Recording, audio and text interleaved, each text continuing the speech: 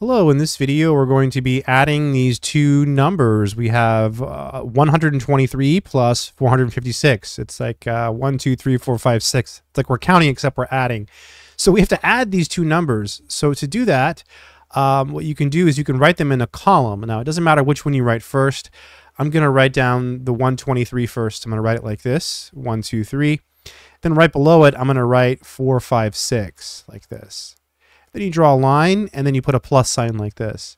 And the idea is to line everything up, to line up all the placeholders, the ones place, the tens place, the hundreds place. Then you just add 3 plus 6 is 9.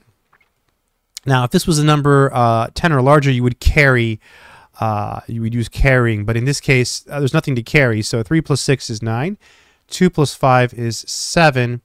And then 1 plus 4 is 5. So the answer in this case is just 579. So again, you write them in a column and you add.